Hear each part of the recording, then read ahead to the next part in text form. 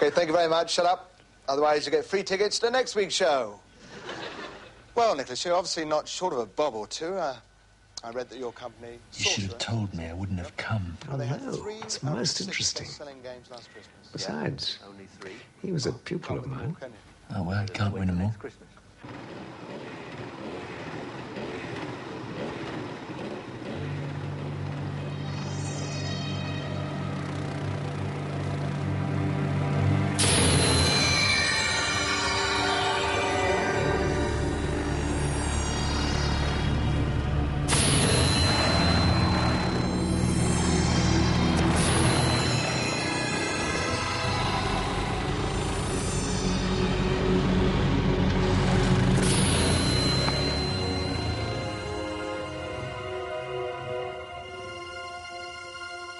I read something where it said you came from a very boring background. Well, go on. Bore us. Yeah, I came from a very boring background. My father worked in a factory. My mother was just a housewife. I left school, bummed around a bit, worked at this and that, and wound up in the games business. My autobiography is going to be a very short book. Not that I've any intention of writing one. But a millionaire at your age, I'm sure you've got to the top very quickly, haven't you? Inventing all those games? Very quick now. I started Sorcerer 10 years ago, and I don't invent the games. Other people do that. I just market them. You don't invent the games? Well, I think we have a case of false pretenses here. What do you think? Just a businessman. But very successful. You've got to be very ruthless. Ruthless? No, no, I don't think so. Well, apparently, you're very good at poaching inventors from other companies. I offer them better contracts. What would you say if someone offered you a better contract? Well, I'd say about time, too. Listen, these guys that you employ to make up these games, what are they really like?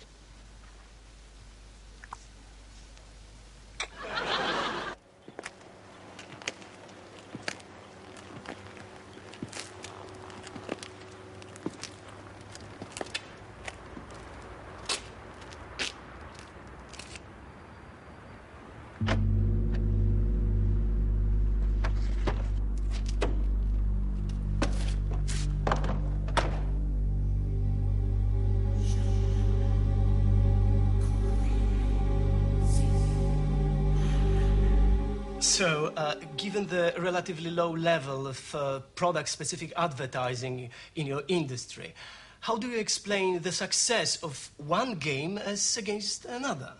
I don't. I can't. But there's got to be some explanation. In scientific terms. I'm sure there is. That's your department. Perhaps you might find some connections in the work of play theorists, such as Huizinga. What team does he play for? Johann Huizinga is the author of Homo Ludens, a study of the play element in culture. His theory, much simplified, is that... Look, I sell things. They happen to be games. Now, they might be symbolic, there might be keys to the subconscious mind and all that, but what I do is get your conscious mind to hand over the cash in the shop. If I don't, I'm out of business. As I said, I don't create them, I sell them. Mr. Thorne, where do you think the future lies for the games? Will they all be computer-based? I doubt it. See, there's basically two kinds of game. There's the ones you play on your own. Computer game's a perfect example. But the other kind of game, like the old traditional board game, that's more of a family thing. You bring people together to play. And that's still a huge market. So, I suppose the future lies with coming up with clever variations on those two basic ideas. Does that answer your question?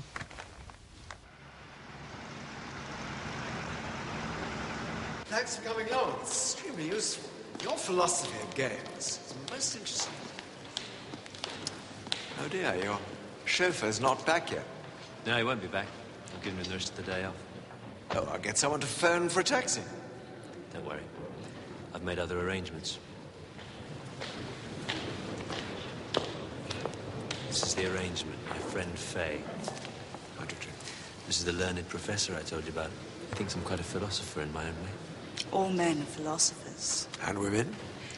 Women are arrangements.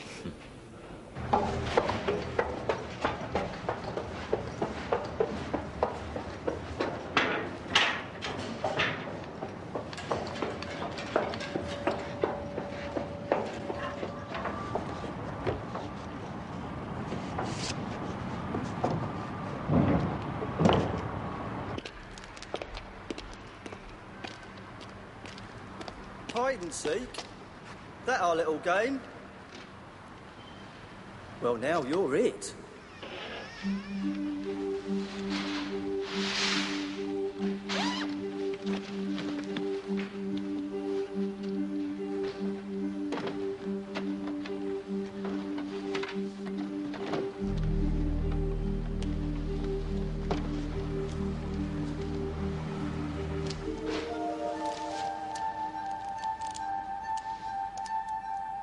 When you want the best, you pay the most, eh?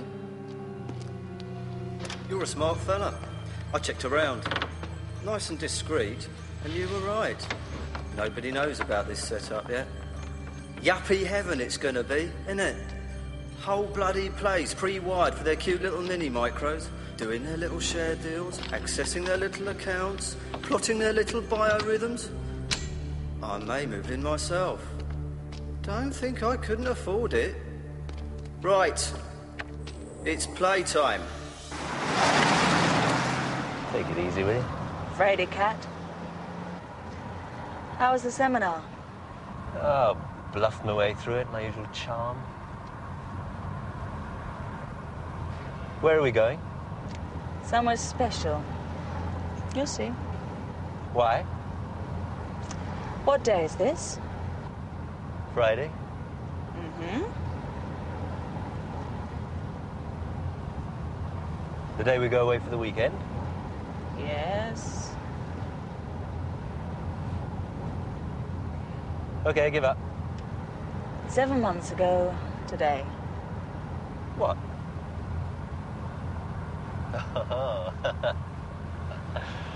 So we're celebrating. Why not? Did you think we'd last this long? I knew we would.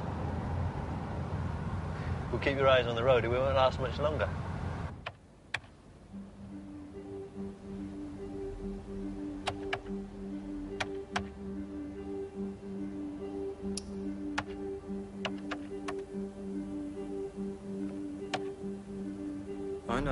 I know.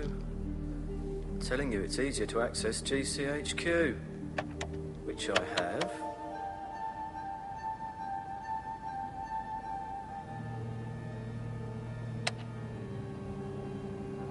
Oh, come on.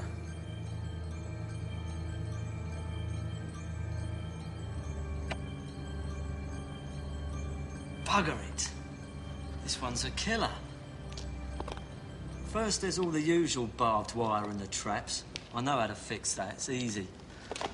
Then there's the sophisticated stuff. That's easy too. I'm into accounts now. There's a final set of codes in here and they're random. I mean private, personal. We're stuck, my friend. Or rather, you are.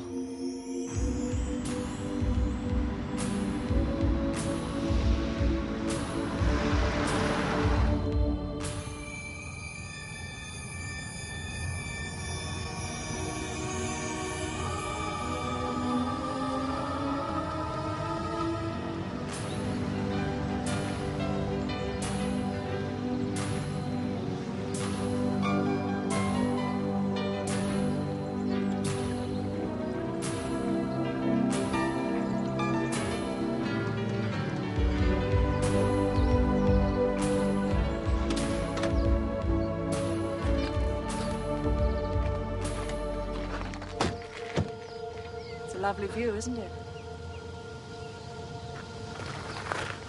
I prefer you.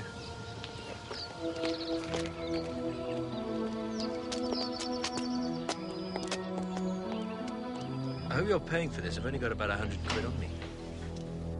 Remember, you've got one chance only. One wrong guess and it's good night Vienna. The whole access will close down.